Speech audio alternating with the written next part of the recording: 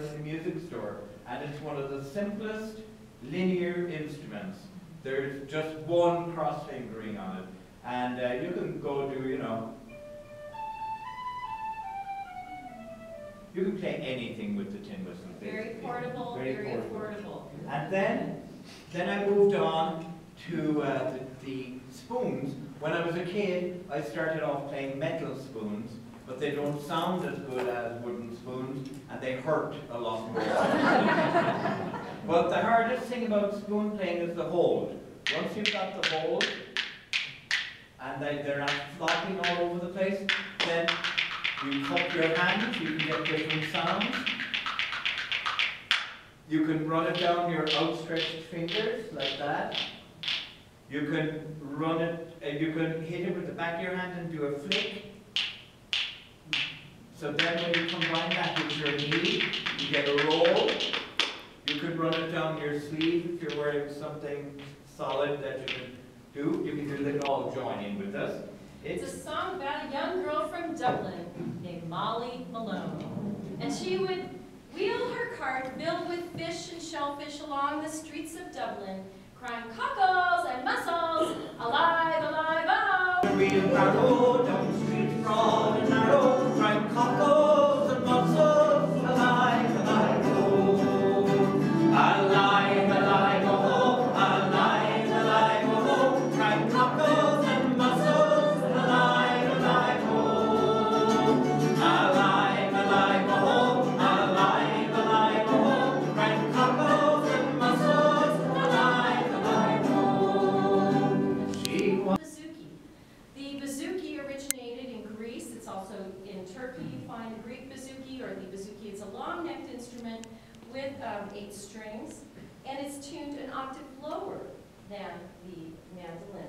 By the way, that Italian mandolin was built in 1926 in Naples and was rescued from a dumpster by some friends of ours in Iowa. And because it's called the horse's brongla. A brongla was a courtly dance, and this was found in a dance manual by Arbeau from the 15th century.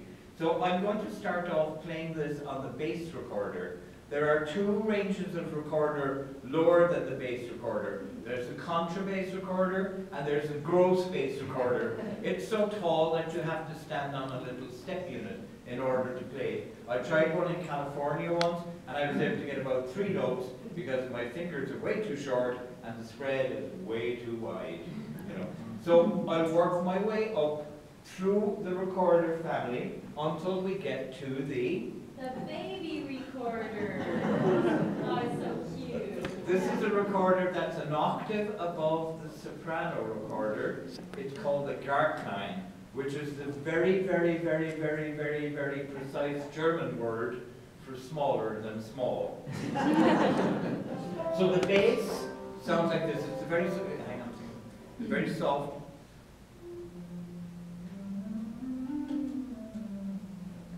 It's very soft and very Low. And this. So it's loud and high. So the longer or the instrument, the lower the sound, and the shorter the instrument, the higher the sound. That's a principle, a physical principle that exists in all instruments, in the length of a string. And by the way, there will be a test on all these before you're allowed to.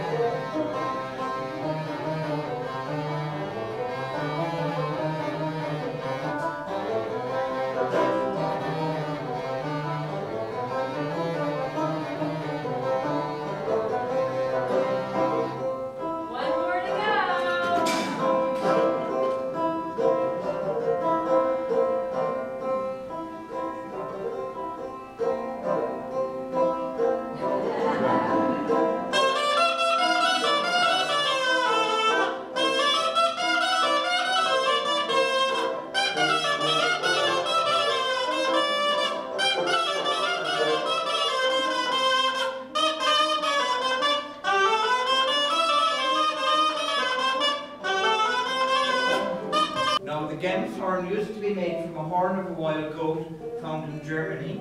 They're called Gemsen.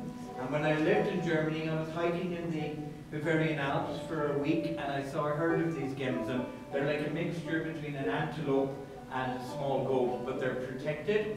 So this is made from a cow's horn. This is an alto Gems horn. It sounds like this on its own.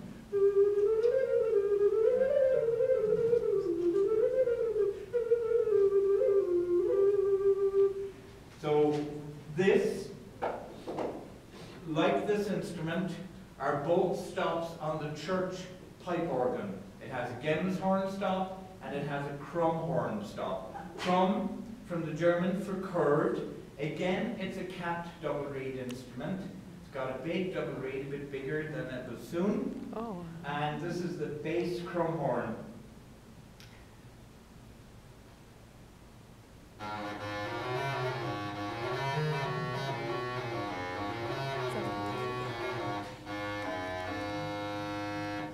And there are huge variety, families of instruments of the Renaissance, capped double reed instruments, double reed instruments like the antecedent predecessor. Years and is a fusion of two instruments. The Persian setar is a three-stringed instrument made out of a gourd with a long neck. It was combined with the Indian veena, a long-necked instrument with gourds on both ends, to create the sitar. The sitar went through many modifications until about 150 years ago it was modernized with brass frets that arch over the top of the neck, a scalloped neck so that the sympathetic strings can ride along the bottom of the fretboard. There are 20 strings on the modern sitar, 2 layers of strings. The top bridge holds 7 main playing strings, of which 3 are drones. They provide a layer of harmony.